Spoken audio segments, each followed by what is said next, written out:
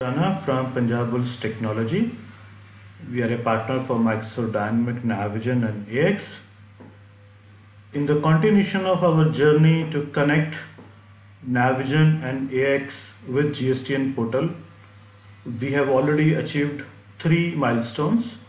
First was GSTR1 return filing, which includes 2A reconciliation and 3B filing. This was our product which was launched in August 2017 after the GST was launched in India. After that, our second product was e-way bill integration with Navision, which was very successful. We did multiple implementations on AX and Navision both.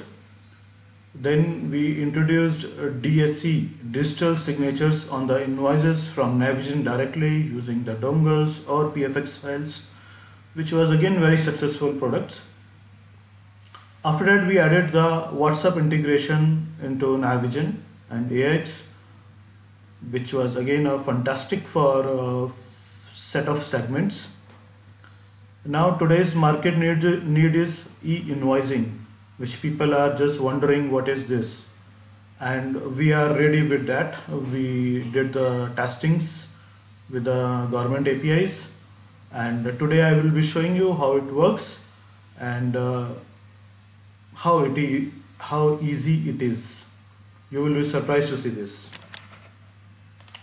Okay, so let me start with standard sales order of Navision.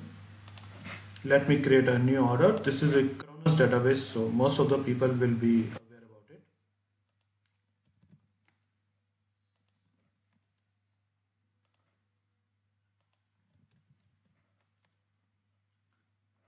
Okay, so this is just customer information.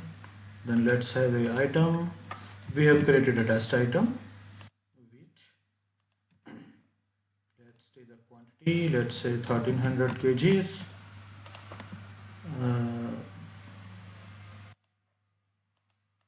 Rate is 4500. So let's make the value statistics. All well, all set. Just post as a standard.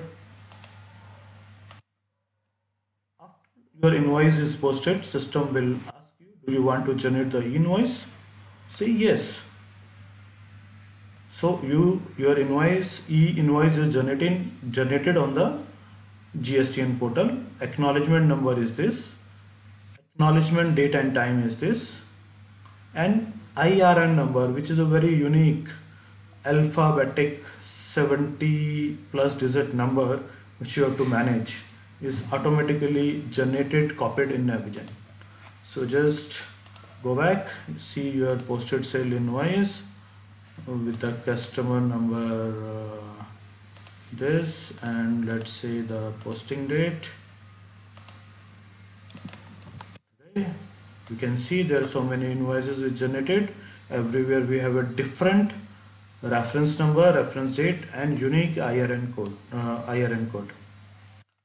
This you can see on your invoice, which you have to print on the invoice, and you have to give the e-invoice number and date and time on the invoice. The rest of the information data is already captured here. You can filter from the standard Navision filters. So how easy it was. It is all connected with the GSTN portal. For more information, contact us. We will be happy to show you the live demo and answer your queries. Thank you so much. Thank you for watching.